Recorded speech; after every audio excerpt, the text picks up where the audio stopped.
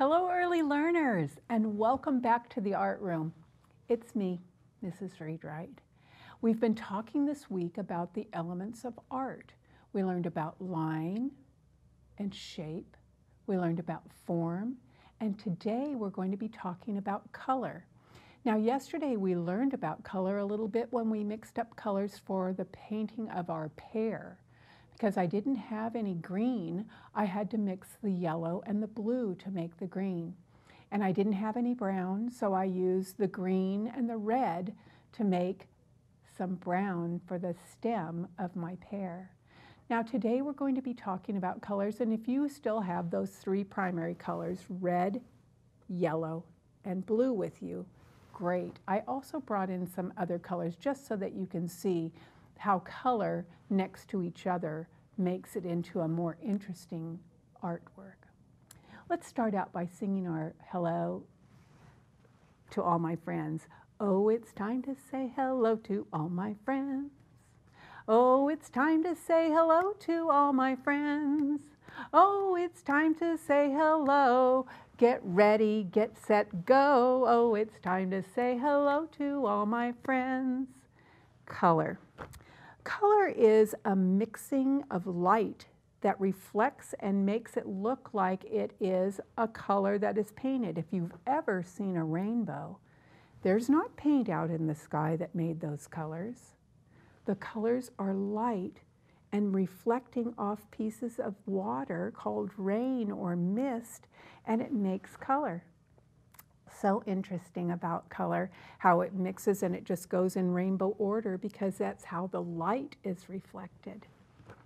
And today we are going to look at a book called Red, Yellow, Blue. And I'm going to pick up my table because it's easier to set the book on there and get it set up so that you can see Red, Yellow, Blue. The title is Red, Yellow, Blue by C.G. Esperanza. And it says, and a dash of white too. So it's red, yellow, blue, and a dash of white too. Kind of like a rhythm that you want to say. And this is the way it goes. This child is talking about color. There's red, yellow, and blue, and a dash of white too. And this is the title page. And we're going to get up close to the picture so you can really see it rather than far away. And it says, splish, splash, splosh. I painted an elephant blue with a splash of red and a dash of white too.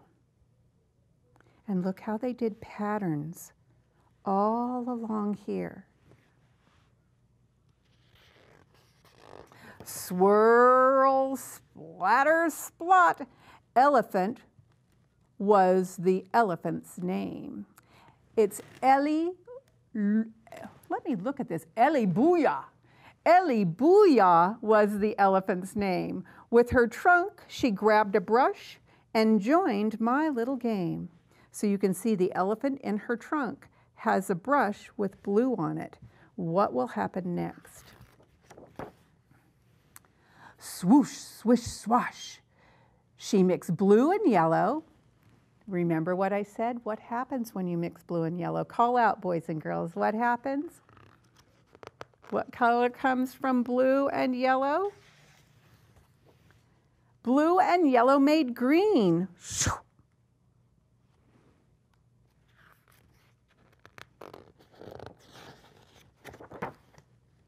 Like a green frog fellow.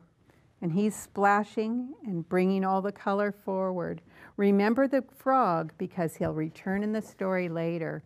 Swirl, sprinkle, splat. Red and yellow began to jam.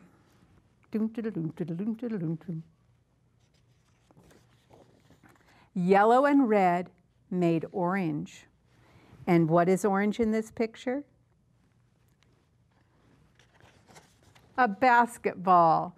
Like an orange basketball, I can slam, and he's going to slam dunk it through the basket.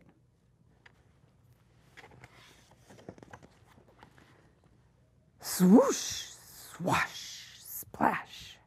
Red mixed with a dash of white We remember this when we're doing things at Valentine's Day.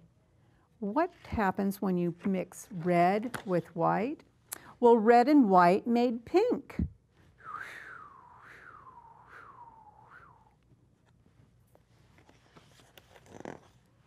Look what they made, a pink dinosaur. And how you can do this is first trace around the edge of your dinosaur when you're drawing it, and then you can make certain pieces, just straight lines that fit in there, and you can make a dinosaur that's all crackly looking, and you can even make it pink. It says like a pink dinosaur that can bite. And here they use the little dash of white to make the teeth. Swish, splatter, sploosh, blue mixed with a splash of red. But really, when I'm teaching children to mix colors, you start with the lighter colors. So the red would be the base, and you'd add a little bit of blue. And what color does that make? Purple. Red and blue make purple. You can see when they did their swirls, they touched each other, and they made purple. And look what they painted purple. An octopus. Like a purple octopus king, I said. Now the elephant's got all kinds of colors all over him, and the octopus is sending out its tentacles. Blob, blub, blue. A mix of purple, yellow, and green with a dash of white, red, orange, and blue made the strangest color I've seen. And we used it yesterday when we made ourselves a color to make our stem of our pear. They call it bloop, bloop, bloop. The mix made a muddy greenish gray. Like a monster of mud. Grrr, is all it could say. The grayish-brownish mud monster sniffled. When he saw the paintbrush, he grabbed it and went wild.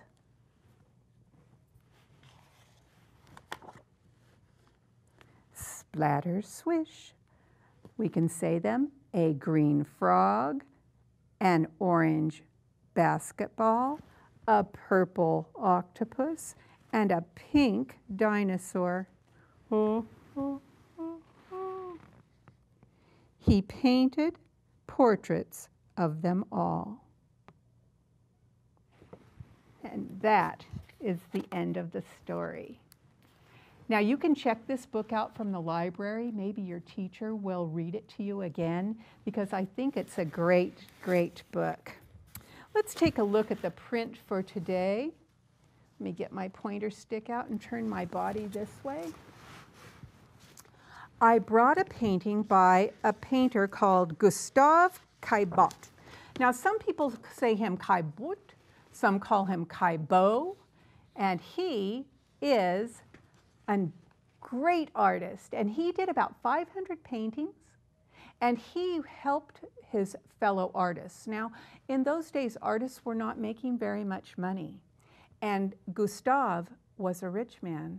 He had started out being a lawyer, and then he started being an engineer, and both of those jobs earned him money. Plus, he came from a family that had money. So as his friends who were artists and not making very much money, and they were impressionists, and he would buy their paintings for a lot of money then, and he would hang their paintings, and then they could use that money, his friends could, to continue painting. And he painted, and his artwork was very, very realistic. Now what we have up today is fruit displayed on a stand. Now take a look at it. If you've ever been to a farmer's market, you might have seen fruit displayed this way. All the oranges in one place, all the apples in another, blueberries a certain way, and other berries, and some figs.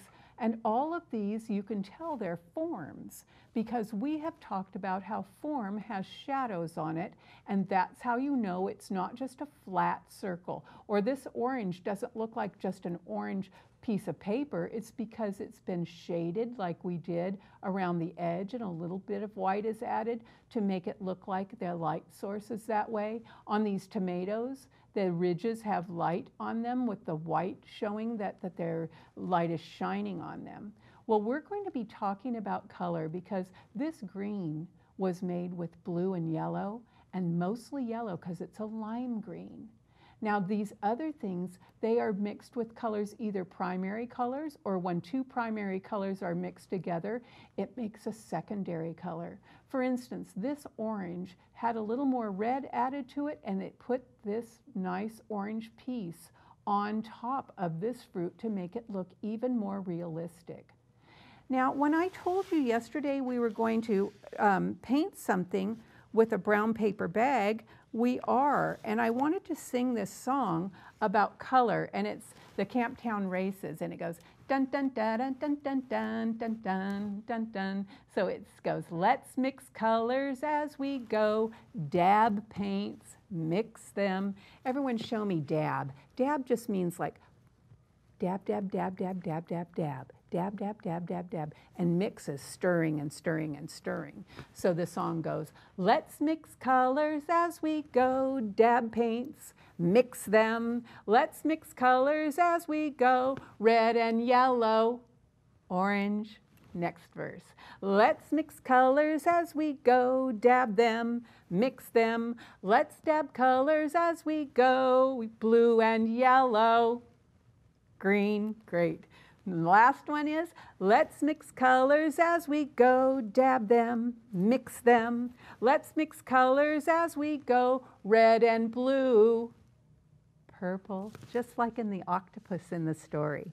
All right, let me set Caillebotte or Caillebotte down and show you how we're going to use a brown paper bag as our paper for today. I don't need my pointer stick any longer. I put the brown bag and the scissors on my lap so I would be ready to show you how to cut. Okay, were you able to bring a brown paper bag?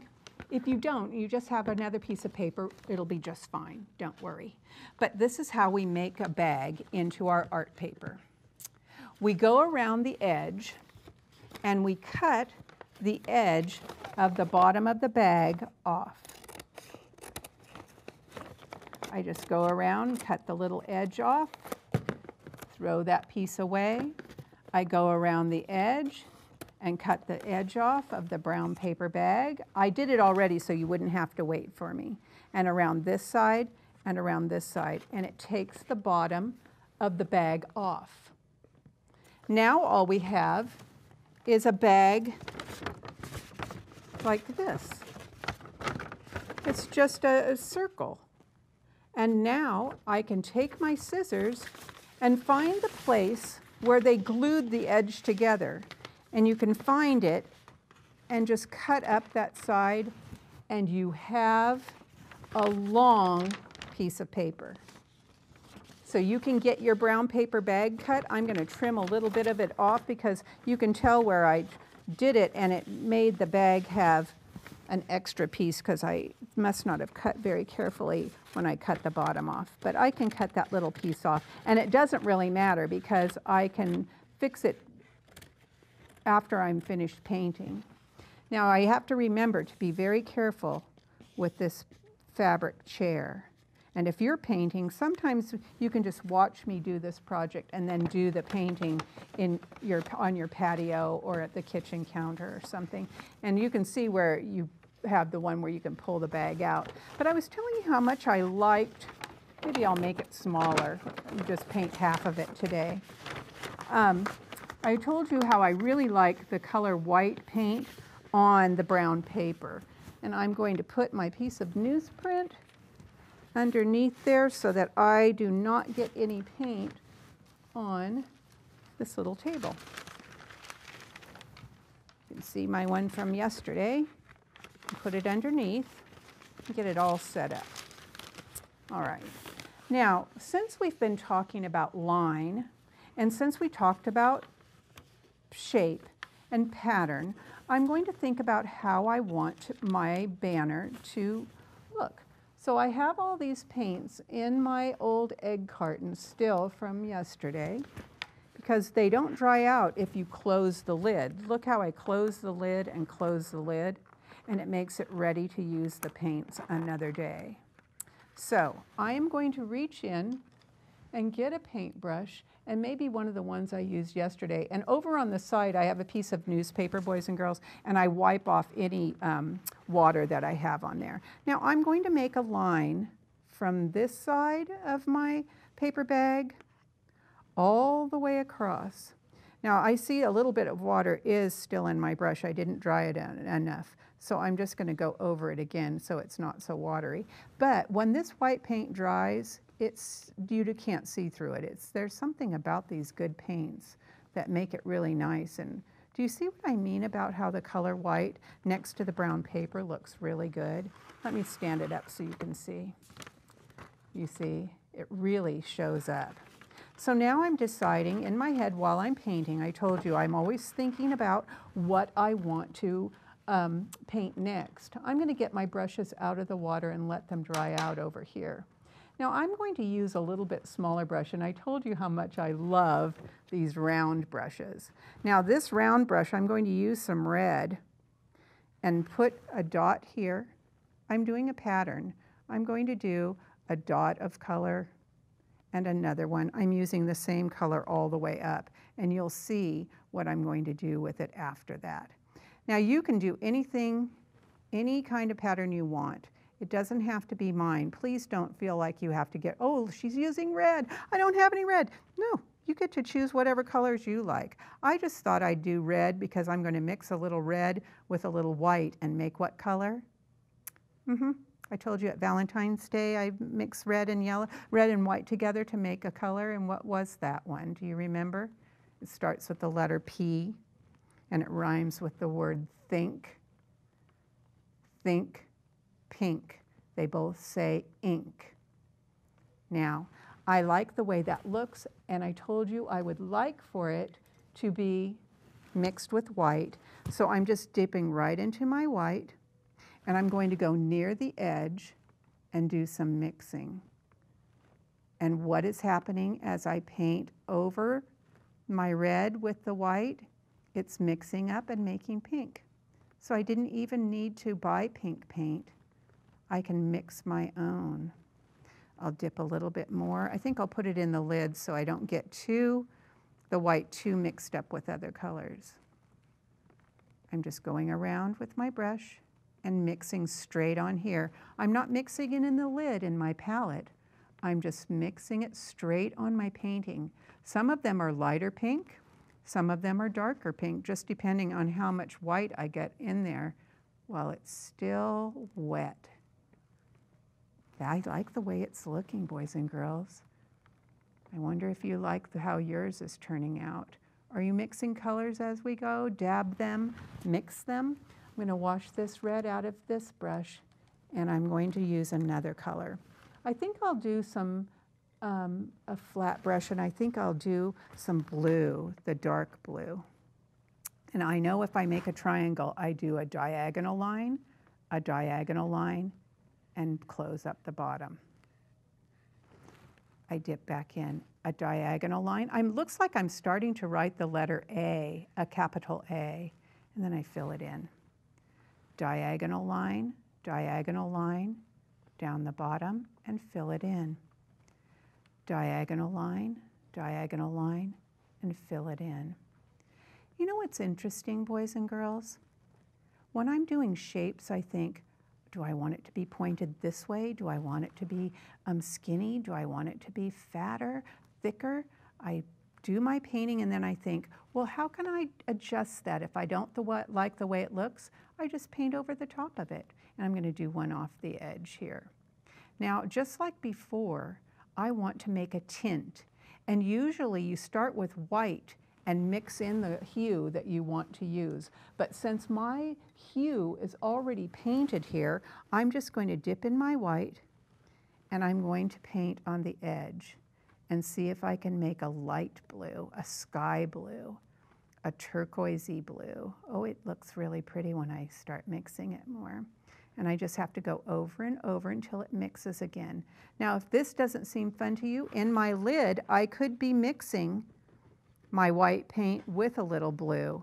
You start with white when you're making a tint, and then you can make that part. And I can just paint around the outside. If that seems more fun to you, you can do that. Because in art, you can choose the way you're going to do it. Because in art, you get to make your own pieces of artwork. Remember that too. If somebody in your family thinks that they need to help you, you say to them, oh, let's get you your own piece of paper, and then help them learn how to take the bag apart so that they can make their own. Because really, unless it's a collaborative work, which means working with a group, like at school, your teacher might have you do a project with a bunch of people in class, and that's collaborative, and you have rules about who gets to touch certain parts and can you paint on someone else's painting, because you have to really get permission before you do that when you're working in lots of color, because you don't want to mix up someone else's work with what you're doing. People don't like when you put your hands on their work. And you have to say, could I help you with that? And if they say, sure, you can do the light blue part. And you think, okay, I will. Or they say, no, I want to do it myself. You have to say, well, maybe next time. Because we don't fight about someone else's work. You just say, oh, maybe they just wanted to do it by themselves today. And which is fine. We just have to agree when we're working if it's a group project or if it's one you're doing all by yourself. Because it never feels good when someone changes your art. Or maybe you've been working with blocks before and someone comes over and knocks down your building. You just have to teach them. You say, I was going to knock down my own building. Next time, please ask if I want it knocked down, because it's not fun to work hard on something and have someone change it when you aren't ready for it to be changed. All right, now I have 1, 2, 3 rows of things, and I think I will make something else on here. I think I'll do some yellow. And I think this one is going to start out with some sunshine lines, and then I'll put something in the middle. Sunshine lines, and I'll put something in the middle. But this whole idea of color and how you start out with 3 colors and you can mix them to make a whole variety of colors that you might not have in your mixed up bucket of paints.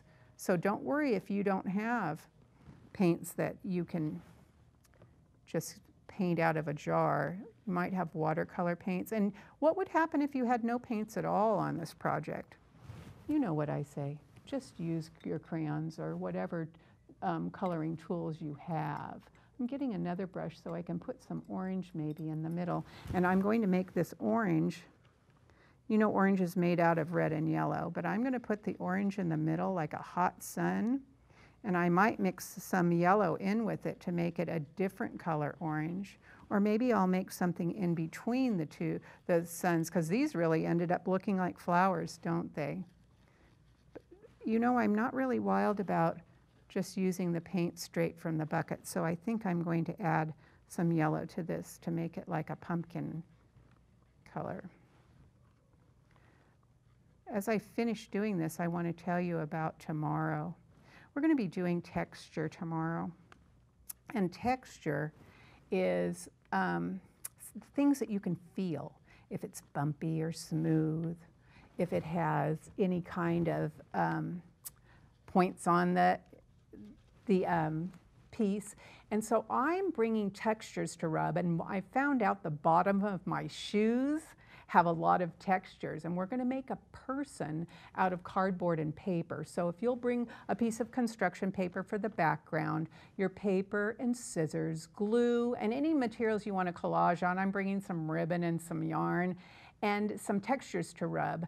I think if you have some shoes in your family, you can find those. I got peeled crayons or pastels, and we'll use those. So let's sing goodbye to one another.